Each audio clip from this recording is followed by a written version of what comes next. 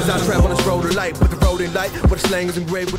up, Hoopers? It's Coach Alex from THINCPRO Basketball, and in today's video we're going to go over 3 easy tips to help you shoot the basketball better in real games. So I stick to it. This routine, me and my constituents got it down back so we can live through it. With no love, no heart, not a glimpse of it. Rules cover the religion, hold it intimate. Thinking we live life, but we hinder it. It's ironic the way that we cling to it. Hold the fountain of youth, but never sit from it. Lifestyles of the young and the ignorant. Insolent. Why do we think I'm so high? Inconsiderate.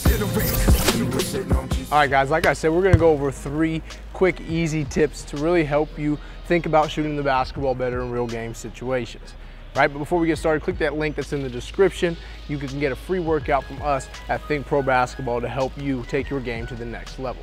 Now, the first thing I'm going to talk about is your footwork and how important your footwork is to shooting the basketball. This is really the base and foundation of your shot and making sure that you're on balance at all times. So figure out if you need to have a narrow base, wide base, 1 foot in front of the other, feet equal, whatever it may be, you must figure out your feet for your shot to work out consistently, right? Because if you're shooting the basketball and your feet are too close but you don't like it that way, or you don't get your feet set, you become off balance, you'll struggle to shoot the basketball. So the first thing and the key important tip into helping you become a better shooter and shooting consistently is making sure your feet are the way that you need them in order to become a better shooter. So again, figure out how you want them, set them up, and make sure that it's the same way each and every time that you shoot the basketball, because this is going to lead into your success at becoming a great shooter.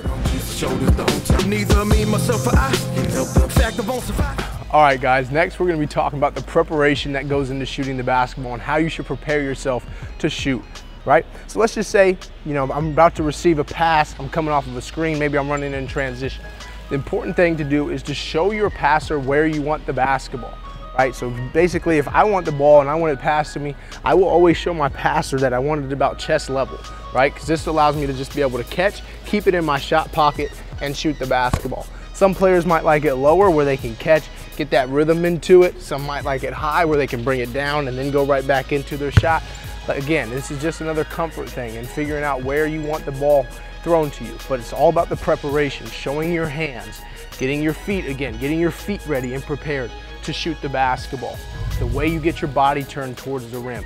All this stuff goes in preparing yourself to score and to shoot the ball. So make sure you show your hands, get your feet ready, and turn your body and shoulders towards the rim so you can shoot the best shot that you can possibly take. All right, guys, the last little quick tip I'm going to give you is your release. This is the last opportunity you have to have the ball in your hands before you let it go. And your release is important because we want to make sure that we're getting good extension and follow through on our shot. We're not shooting the ball flat. We're not going to the right. We're not going to the left, but we're getting full extension and follow through to get good arc on our shot, giving it the best chance to get over that front of the rim and to score the basket.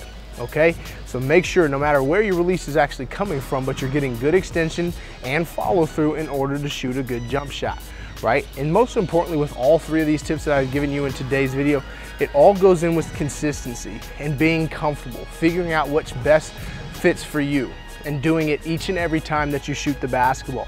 And that's really important, mostly important with your release. If your release is the same each and every time, then that means you're giving yourself a best chance to score the basketball. But putting them all 3 together, showing your footwork and getting that right, making sure you're always prepared and giving your best shot and release on your extension and follow through will lead to success when shooting the basketball.